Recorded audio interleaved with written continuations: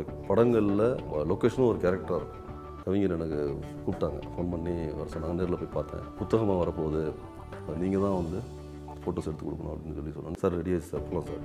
அப்படி எல்லோரும் வெளியில் வந்து அப்படியே தூரமாக நின்று கிட்ட வர்றதுக்கே பயந்துட்டு இருப்பாங்க. நம்ம போய் அவ்வளோ ஃப்ரெண்ட்லியாக பேசுகிறது வந்து அது ஒர்க் பண்ணும்போது அவ்வளோ ஹாப்பியான ஒரு மொமெண்ட்டு.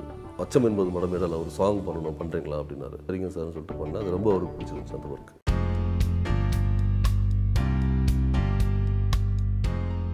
பேசிக்காக வந்து ஊர் வந்து எனக்கு வந்து தேனி. தேனியில் வந்து ஃபோட்டோகிராஃபி ரொம்ப இன்ட்ரெஸ்ட் எனக்கு. எங்கள் மாமா ஒருத்தர் இருக்காங்க, அவங்க தான் வந்து எனக்கு கேமரா வாங்கி கொடுத்தாரு. ஒரு சின்ன கேமரா, ஒரு ஃபிலிம் பேஸ் கேமரா. அதில் தான் எடுத்து பழக ஆரம்பித்தேன். நிறைய நானாக வந்து தேடி தேடி போய் படங்கள் எடுக்கிறது, அது ஒரு ஆர்வம் வரும் இல்லைங்களா, அந்த இன்ட்ரெஸ்ட் வந்து டெவலப் ஆகிட்டே இருந்தது. ஒரு கட்டத்தில் வந்து சினிமா போகணும் அப்படின்னு சொல்லி சினிமாவுக்கு வர வச்சது. சினிமாவில் வந்து நிறைய அசிஸ்டண்ட்டாக வந்து ஜாயின் பண்ணணும்னு நிறையா ட்ரை பண்ணேன். பிசி சார்கிட்ட ட்ரை பண்ணேன்னா சாரை போய் பார்க்கலாம் இல்லை, அவர் போகிறதுக்கு ஒரு எப்படி போகிறது, எப்படி அவரை பார்த்து பேசுகிறதுன்றதுக்கான விஷயங்கள்லாம் கேட்கும்போது நிறைய பயமுறுத்தலாக இருந்துச்சு. அவர் வந்து பயங்கர டஃப்பாக இருப்பாங்க, ரொம்ப டெரராக இது பண்ணுவாங்கன்னு அதிலே பயந்துட்டேன் நான். அப்புறம் வந்து கேவி ஆனந்த் சார்கிட்ட ட்ரை பண்ணேன். கேவி ஆனந்த் சார் வர சொல்லிட்டார். என்ன நாயக்குன்னு ஹிந்தியில் பண்ணாங்க, அந்த படத்துக்காக வர சொன்னார். அதுக்கு என்னால் போக முடியல. அதுக்கு ரீசன் வந்து வீட்டில் விட மாட்டேன்ட்டாங்க. மெட்ராஸ் போகிறதுக்கே விடலை, அவர் மும்பைக்கு வர சொன்னார். ஸோ அங்கே போகிறதுக்கு விட மாட்டேன்ட்டாங்க. அதுவும் இதாகிடுச்சு, க்ளோஸ் ஆகிடுச்சு. அப்புறம் தொடர்ந்து நான் வந்து விகடனில் வந்து பண்ணேன். விகடன் வந்து எனக்கு மிகப்பெரிய பிளாட்ஃபார்ம் எனக்கு விகடன் ஏற்படுத்தி கொடுத்துச்சு. அப்படின்னா விகடன் தான் வந்து ஜூனியர் விகடனில் விஷுவல் டேஸ்ட்னு பின்னாடி ஒருத்தர் வரும், அதில் என்னுடைய ஃபோட்டோஸ்லாம் நிறைய வரும். ஸோ நான் தேனியில் அந்த ஃபோட்டோ எடுத்து பழகிட்டு இருக்கிற அந்த காலத்தில் வந்து பாஸ்கர் சக்தி ரைட்டர் பாஸ்கர் சக்தி இருக்காங்கள்ல, அவங்க வந்து எனக்கு பழக்கமானாங்க. அவர் வந்து விகடனில் வந்து ரூட் பஸ்ன்னு ஒரு தொடர் ஒன்று எழுதுனாங்க. அப்போ வந்து என்கிட்ட கேமரா தான் கேட்டார் அவர் எடுக்கிறதுக்காக. நானே வந்து எடுக்கிறேன் அப்படின்னு சொல்லி சொன்னேன். அவர் வந்து எனக்கு ரொம்ப இன்ட்ரெஸ்ட் ஆகிடுச்சு. அவர் கூட ட்ராவல் பண்ணோம். அது வந்து ரொம்ப பெரிய ரீச் ஆச்சு. அது வந்து ஒவ்வொரு ஃபோட்டோஸும் வந்து எல்லோரும் ரசிக்க ஆரம்பித்தாங்க. அது ஒரு கட்டத்தில் வந்து விகடனில் வந்து எனக்கு ஒரு பெரிய ஒரு அங்கீகாரம் கிடச்சிது. அது அப்புறம் விகடனில் நிறைய ஒர்க் பண்ணேன், விகடனில் கான்ட்ரிபியூட் பண்ணேன். கண்ணன் வந்து எனக்கு ரொம்ப ரொம்ப முக்கியம். அவர் தான் வந்து நான் வந்து நான் இன்றைக்கி இப்படி ஒரு சினிமாட்டோகிராஃபராக வந்திருக்கேன் அப்படின்னா, என்னுடைய நமக்கு ஒரு கிராமத்துலேருந்து வர்ற ஒரு பையங்கும்போது நமக்கு எக்ஸ்போசரே இருக்காது. டியூன் பண்ணது, ஃபைன் டியூன் பண்ணது, எப்படி இருக்கணும், எப்படி நடக்கணும், என்ன மாதிரி விஷயங்கள்லாம் பண்ணணும், எங்கே எப்படி பேசணும் அப்படின்றதெல்லாம் நிறையா எனக்கு சொல்லிக் கொடுத்துருக்காரு. எனக்கு ஒரு பெரிய என்னோடய உயிர் நண்பன். ஷூட்டிங் விகடனுக்காக சினிமாவுக்காக அசைன்மெண்ட்ஸ் எல்லாம் போகும்போது ஷூட்டிங் ஸ்பாட்டில் போய் ஃபோட்டோ மட்டும் எடுத்து வந்துட மாட்டேன். நான் ஃபோட்டோ எடுத்துகிட்டு ஹோல் டே அங்கேயே நின்று அப்சர்வ் பண்ணிட்டு இருப்பேன் நான். ஸோ அதெல்லாம் வந்து நன்றி விகடன் தான் வந்து எனக்கு ஒரு பெரிய ஃபோட்டோகிராஃபியில் பிளாட்ஃபார்ம் அமைச்சு கொடுத்தாங்க. அதில் தான் வந்து வைரமுத்து சார்லாம் அந்த ஃபோட்டோலாம் பார்த்துட்டு விகடனில் சார் வந்து கள்ளிக்காட்டு தியாசம் எழுதும்போது எல்லோரும் ஃபோட்டோஸ் கொடுத்தோம். விகடனில் வந்து எல்லா ஃபோட்டோஸும் வந்தது. அதில் என்னுடைய ஃபோட்டோகிராஃப்ஸை வந்து பர்டிகுலராக வந்து கேட்டு கவிஞர் எனக்கு கூப்பிட்டாங்க, ஃபோன் பண்ணி வர சொன்னாங்க. நேரில் போய் பார்த்தேன். புத்தகமாக வரப்போகுது, அது நீங்கள் தான் வந்து ஃபோட்டோஸ் எடுத்து கொடுக்கணும் அப்படின்னு சொல்லி சொன்னோன்னே ரொம்ப பெருமையாகவும் ரொம்ப மிகப்பெரிய ஒரு வாய்ப்பாக எனக்கு அது இருந்தது. நிறையா அதுக்கான படங்கள் எடுத்து கொடுத்தேன். அதுக்கடுத்து அவருடைய கள்ளிக்காட்டு இதிகாசம், கருவாச்சி காவியம், 3ஆம் உலகப் போர், இப்போ கவிஞருடைய சிறுகதை தொகுப்பு போட்ட வரைக்கும் நான் அவருக்கு பண்ணி கொடுத்துருக்கேன். நான்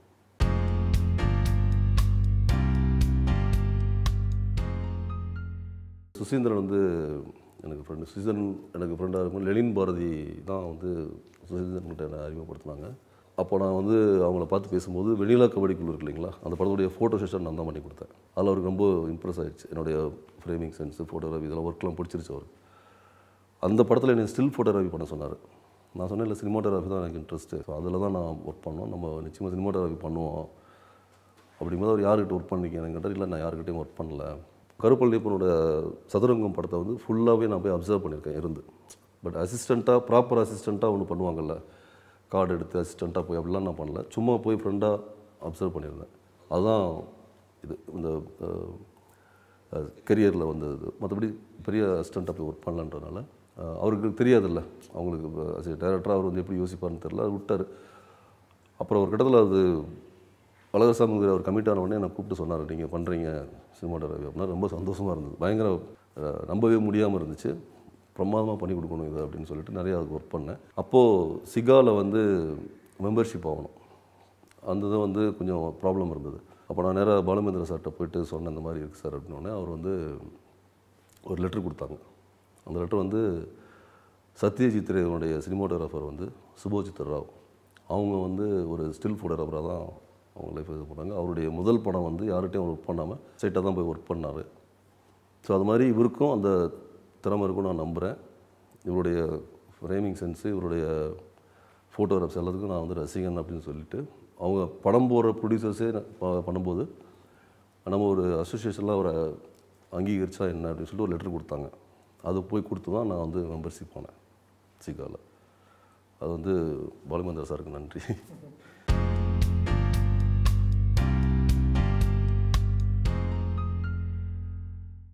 ராம் வந்து என்னுடைய நீண்டகால நண்பர். அவர் கட்டுரை தமிழில் வந்து நான் தான் ஃபோட்டோஸ்லாம் எடுத்து கொடுத்தேன். அந்த ப்ரொமோஷன்ஸ் ஃபஸ்ட்டு இன்விடேஷன் சொல்லிட்டு அதெல்லாம் நான் தான் பண்ணி கொடுத்தேன். தங்கமீன்களுக்கும் நான் தான் பண்ணி கொடுத்தேன். ஸோ அப்போல்லாம் தங்கமீன்களே நான் பண்ண வேண்டியது, அழகர்சாமி குருவில் இருந்தனால தங்கமீன்கள் பண்ண முடியாமல் போயிடுச்சு. ஸோ இந்த கதை சொன்ன உடனே எனக்கு ரொம்ப பிடிச்சிருச்சு இந்த கதை. அந்த வாய்ப்பு வந்து வந்தோடனே நான் அவ்வளோ ஹாப்பியானேன். இதை வந்து பெஸ்ட்டாக நம்ம பண்ணணும், நம்மளுடைய எவ்வளோ நம்ம கான்ட்ரிபியூட் பண்ண முடியுமோ அவ்வளோ கான்ட்ரிபியூட் பண்ணணும் அப்படின்னு ஒவ்வொரு நாளும் வந்து அதுக்காக வந்து டெடிக்கேட்டடாக ஒர்க் பண்ணிகிட்டே இருப்பேன் நான். இப்போது ஜென்ரலாக போயிட்டு ஒரு லொக்கேஷன் பார்த்துட்டு ஓகேன்ட்டு வந்துடுவாங்க. அவர் அப்படி கிடையாது. அவரோட படங்களில் கேரக்டரும் ஒரு லொக்கேஷனும் ஒரு கேரக்டராக இருக்கும். ஸோ அதுக்காக நாங்கள் எடுத்துக்கிற டைம், அவர் எடுத்துக்கிற டைமுக்கு ஒரு நாள் கூட எனக்கு வந்து அது இதாகாது. இன்ட்ரெஸ்டிங்காக இருக்கும். அவர் பண்ணுற பேசுகிற விஷயங்கள், அவர் சினிமாவை எப்படிலாம் பண்ணணுன்ற விஷயங்கள்லாம் வந்து பெரிய இதாக இருக்கும். அவர்கிட்ட நிறையா நான் கற்றுக்கிட்டுருக்கேன்.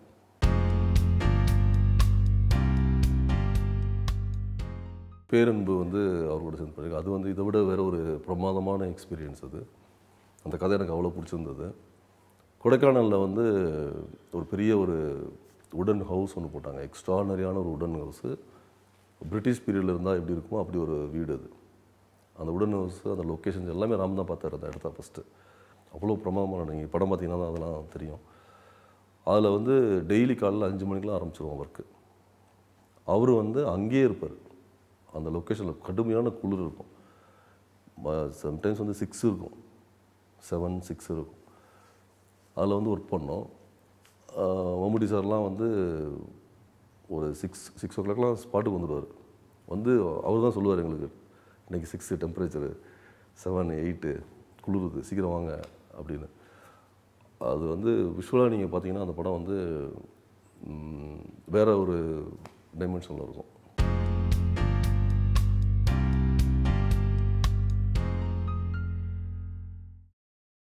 அவங்க தரமணி படம் பார்த்துட்டு ரொம்ப என்ன அப்ரிசியேட் பண்ணால் நல்லாயிருக்கு அப்படின்னாரு. அண்ட் பேரன்புலே என்னென்னா அந்த கொடைக்கானல் போர்ஷன்ஸ் எல்லாமே வந்து நாங்கள் வந்து லைட்ஸே எதுவுமே யூஸ் பண்ணலை. Without lights. அது வித்தவுட் லைட்ஸ்னால் நேச்சுரல் என்ன லைட் கிடைக்குமோ அந்த லைட் தான். அதில் நைட் வேறு பண்ணியிருக்கோம்.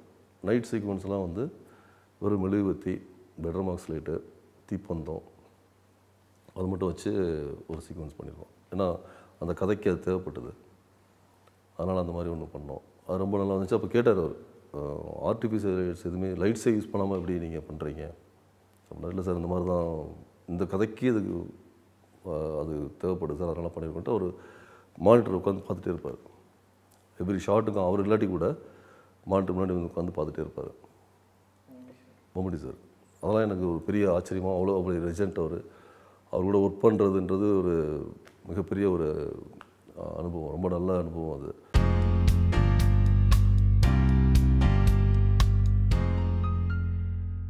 அவர் வந்து லெஜண்ட்டு, அவ்வளோ விஷயங்கள் பண்ணியிருக்காங்க. அவங்க வந்து நான் நிறைய தெரியும். அவர் இப்போ நான் கேமராமேனாக முன்னாடி இருந்தே சாரை போய் பார்த்துருக்கேன், பேசியிருக்கேன். அதான் சொன்னேன், இப்போ நண்பர்கள் டேரக்டர் பாலசாமி எனக்கு அவரோட நான் ஒரு நண்பனாக இருக்கேன்றது எனக்கு ரொம்ப சந்தோஷமான விஷயம். அவங்களும் அப்படி தான், நீங்கள் வந்து சார் இப்படி பண்ணணும், அவரே சொல்லுவார், உங்களுக்கு என்ன இதுதான் சீன், இது இப்படி பண்ணணும் அப்படின்னோடனே நம்ம ஒன்று சொல்லுவோம்ல, அதை வந்து ஓகே பண்ணுங்கள் அப்படின்னு சொல்லுவார். அவருக்கு என்ன வேணுன்றதை நம்ம சொல்லிவிட்டு காமிச்சிட்டோடனே அவர் வந்து ஓகே பண்ணிடுவார். எனக்கு அவ்வளோ சந்தோஷமாக இருந்துச்சு அவரோட ஒர்க் பண்ணுறது. பட் ஜென்ரலாக வந்து வெளில வந்து வேறு மாதிரி சொல்லுவாங்கள்ல, அவர் வந்து அவ்வளோ ஃப்ரெண்ட்லியாக இருந்துச்சு எனக்கு அவரோட ஒர்க் பண்ணுறது. ஒவ்வொரு ஷார்ட்டும் வந்து சொல்லுவாங்க, இப்படி இருக்காங்க, இப்படி இருக்குது, இது இப்படி வேணும், இது இப்படி பண்ணணும் அப்படின்னோடனே நான் அதை வந்து அவருக்கு சொல்லிக் கொடுப்பேன்.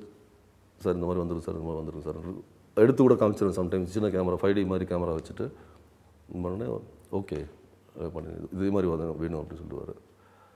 அதே மாதிரி அப்படியே பண்ணிவிடுவோம். அதே மாதிரி வந்து நல்லா என்கரேஜ் பண்ணுவாங்க. டைம் கொடுப்பார், நிறைய டைம் கொடுப்பார் பாலா சாரும்.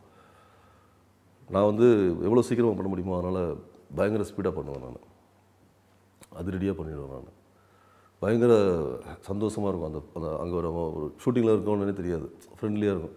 சார் ரெடி ஆச்சு சார், போகலாம் சார் அப்படி. எல்லோரும் வெளியில் வந்து அப்படியே தூரமாக நின்று கிட்ட வர்றதுக்கே பயந்துட்டு நிற்பாங்க. நம்ம போய் அவ்வளோ ஃப்ரெண்ட்லியாக பேசுகிறது வந்து அது ஒர்க் பண்ணும்போது அவ்வளோ ஹாப்பியான ஒரு மொமெண்ட். அது ரொம்ப நல்லா வந்துட்டுருக்கு அந்த படம். அது இன்னும் அடுத்து அந்த படம் ரிலீஸ் ஆகிறதுக்கு.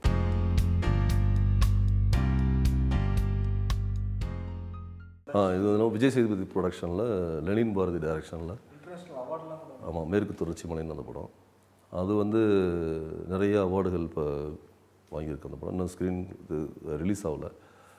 அந்த படத்தோட புடரை பண்ணதும் அதுவும் ஒரு டோட்டலாக தரமணி, பேரன்பு இந்த ரெண்டுக்கும் அப்படியே சம்மந்தமே இல்லாத இன்னொரு மலைவாழ்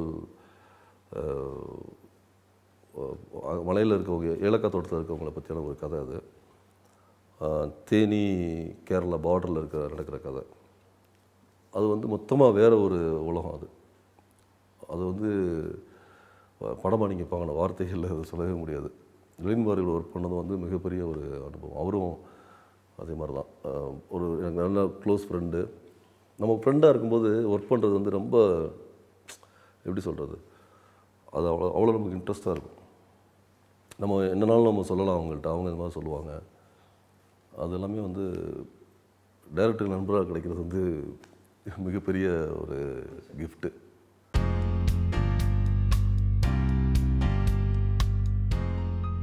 கௌதம் சார் வந்து அவர் கூட நிறையா ஒர்க் பண்ணியிருக்கேன். அவருக்கு ஒரு ஆல்பம் சாங் பண்ணி கொடுத்துருக்கேன்.